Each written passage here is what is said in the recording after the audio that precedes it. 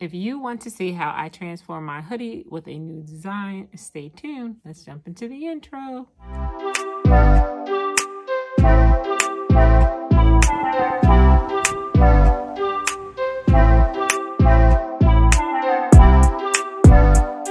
Everybody, welcome to our happy place. My name is C. I am the owner of CLM Custom Designs on Etsy, and my channel is all things crafting. So if you've been here before, welcome back. And if you're new, come on in and take a seat and let's get ready to learn something.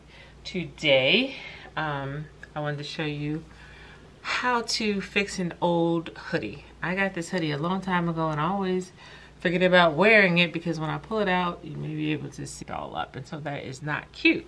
So I'm like, okay, I need to go ahead and fix this because I want to wear this hoodie. It's still chilly in my parts of town. Anyway, so what I am literally going to do is to take Caesar iron-on glitter. Literally just going to open it and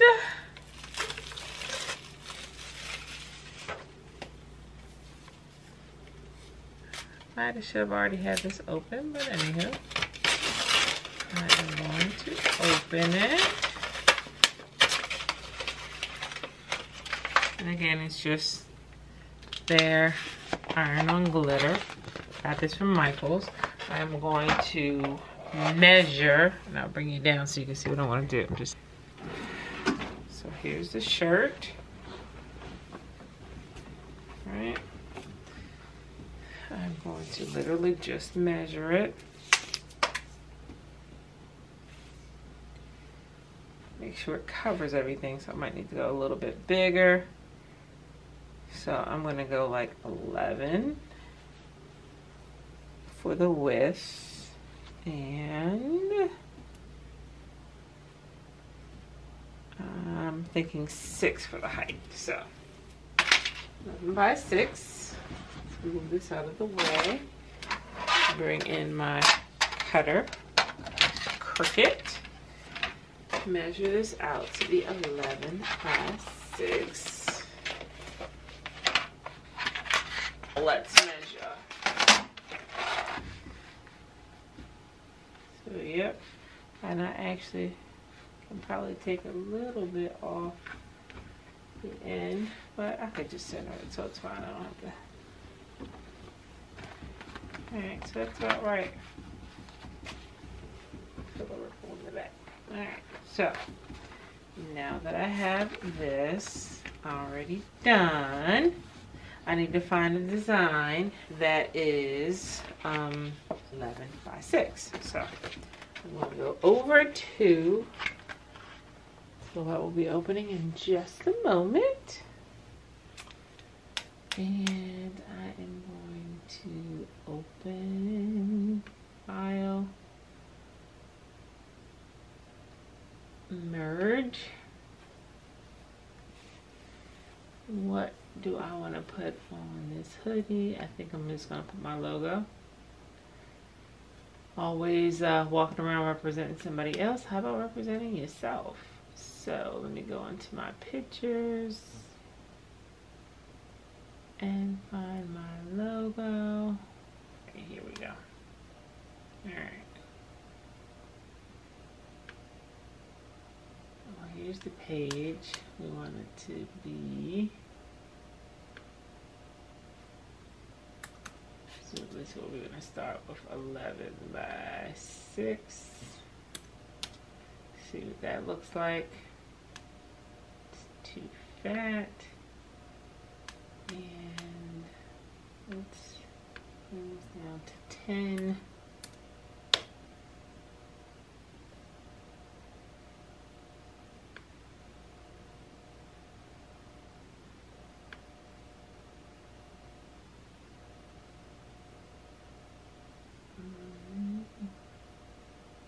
Gonna rotate it because obviously we want it to fit on the paper. This is a pretty long design.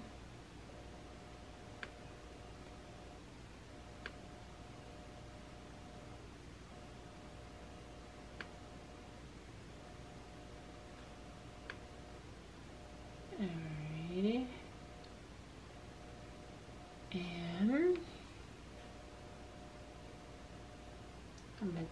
on black because it's going on that white glitter. I think that'll look good.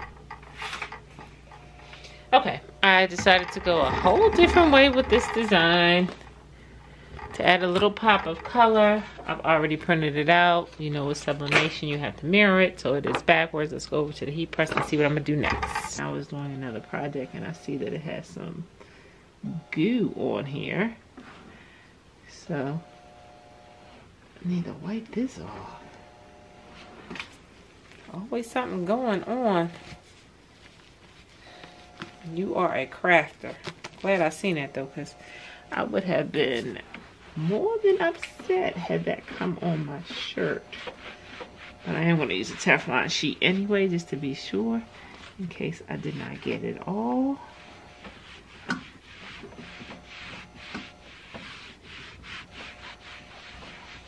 But if that ever happens, make sure you wipe it off while your press is hot, because it's so much easier to get off that way. Okay. So anyway, back to this. I'm actually going to lay a Teflon sheet down. And I am going to, here's the glitter that we had. I am simply going to peel this away from the plastic carrier sheet. Okay. Peeling this off. Now, we just have the glitter. Got the carrier sheet. Here's the design. I'm going to trim it a little bit so that it fits, so that I can see it and make sure that it fits the way I want it to fit inside this piece of glitter. And now I have the adhesive side of the glitter down. The reason why I put it on the Teflon sheet is because it won't stick to the Teflon sheet. I'll be able to peel it right up after I press this down, which you'll see in just a second. I've trimmed my design down. I'm going to place it down now. I can get a good visual of where I want it at on this piece of glitter. That looks good to me. I'm eyeballing it. It's for me, so we don't have to worry about that. I am going to place this over top. This is sublimation, so it's going to go on 400 degrees for 60 seconds. Put it down to 60, hit enter, okay. Make sure my pressure is good. And you want to see it funny, I just burnt the crap out of this bag because I forgot to turn my heat press down. I was doing like 2 or 3 projects this morning and simply forgot to turn it down. So, which is one reason why I always buy extra material or have extra blanks, because inevitably something's going to be messed up and you don't want to run out. But that video will be coming soon. Let's see, we're almost done with this shirt. Okay, so pull this off. Now I am going to peel up the design. You can see that it is beautiful. So I am going to now peel this off of the Teflon sheet. Peel this off. Okay. And so here we are. And what I'm going to do now is take my shirt, my hoodie, put back on my heat press.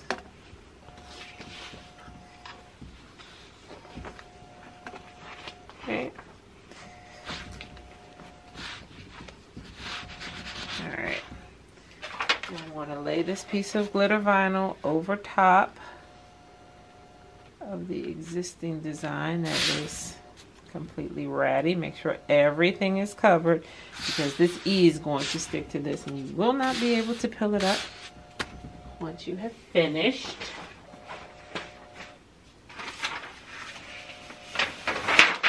I'm going to cover it with a Teflon sheet.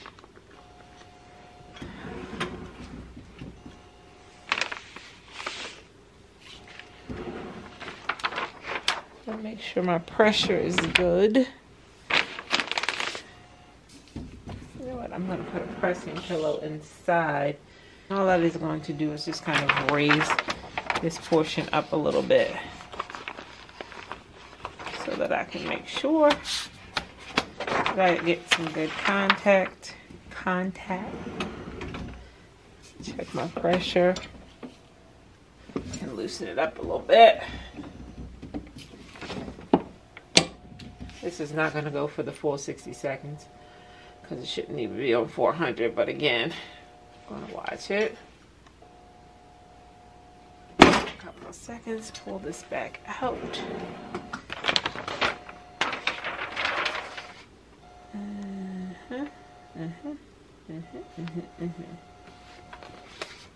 So you can see that, well, you might not be able to see, but my sweatshirt kind of moved a little bit, and so therefore, I'll show you in a second. Let me take this pillow off.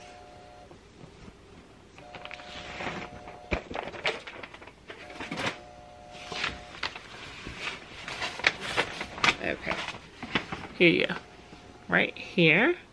And I don't know if you can see, maybe if I zoom in, right at the top, my sweatshirt must have moved a little bit, so some of the old design is peeking out. You know me, I'm going to see what I can do. Of course, it's for me, so that doesn't bother me. If you were doing it for yourself or for a client, I would say maybe make this a little bit wider so you don't have to worry about that margin of error. For me, I'm good. Let me show you what I'm going to do to fix that. Okay, guys, what I have done is heat up my Cricut mini press. I've tucked it inside my shirt. Give you a close-up. I am heating the underside so that this side, this right here, becomes loose. And as you can see, I'm trying to do all of this with one hand, can pick this right on off. Because if you didn't know, if you heat the underside of vinyl, it will release. I have to be careful not to release this other side, but let me go ahead and get all of this up. It's going to be a tedious process, but I'll show you when it's all finished. All finished.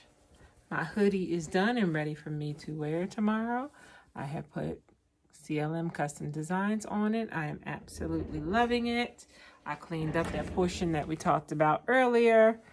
I didn't get it 100%, but like I said, good enough for me, but I could still continue to work with it. The rest will come out when I wash it.